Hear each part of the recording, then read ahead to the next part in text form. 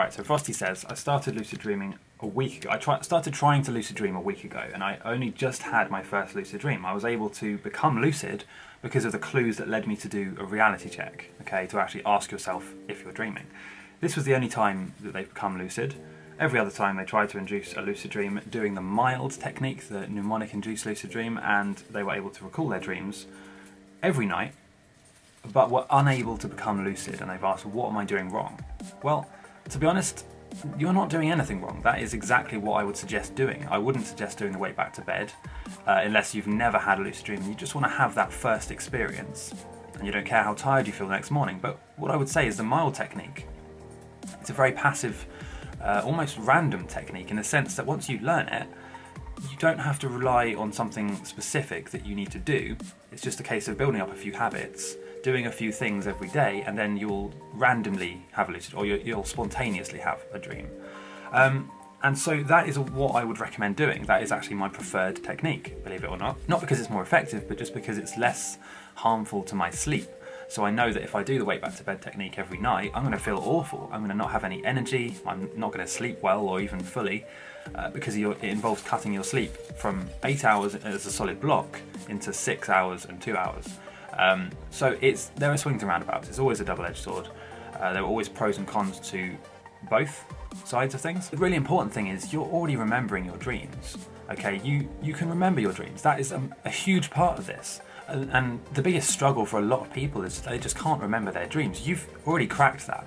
So you're doing really well. You know, you just need to actually take that one step further. Not only remember and write down your dreams, but learn to be aware during the dream. And that's really what that catches most people out. You know, for everyone that tries to lucid dream and actually does have a lucid dream, there are probably thousands of people who try and don't have a lucid dream. So you're not it's not strange. You're doing well in the sense that you can remember your dreams in the first place. You know, most people don't, and that's because they just don't try to. The fact that you've actually managed to get to a point where you can remember your dreams, that's huge. You can turn that into something really special just by doing a few extra things. And those things might be doing more reality checks, it might be meditating, it might even just be learning more about lucid dreaming or being more inspired. One of the biggest things I teach in my boot camp, which there's a link in the description, but one of the biggest things I teach is to actually inspire yourself and prime your mind and your bedroom and like set your entire environment up to be very conducive to having a lucid dream, to make it so easy that the odds are just stacked so heavily in your favor that really you just have to follow the steps, you know, and believe in yourself, you'll have a lucid dream easily. Especially if like you can already remember your dreams every single night. That's a massive part of this anyway. That's probably more important than the other stuff that I teach. Okay, it's actually getting to a point where you can remember your dreams. That's massive. So don't be discouraged.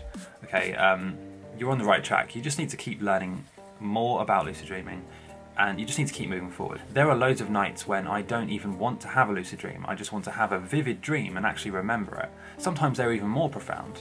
So don't think of it like a bad thing. Just see it as another step towards your ultimate goal of being a lucid dreamer. Thanks for watching, guys. This video and this channel was supported by my Patreon followers. Please consider giving just $1 a month to support this channel, or just click the links in the description. You'll find links to various lucid dreaming products, articles, techniques and tutorials. If you did enjoy this video, please click the notification bell and subscribe, and I'll see you next time. Why are you still watching this? You should have clicked one of my related videos by now, right? Or subscribed or gone onto my website or something like that.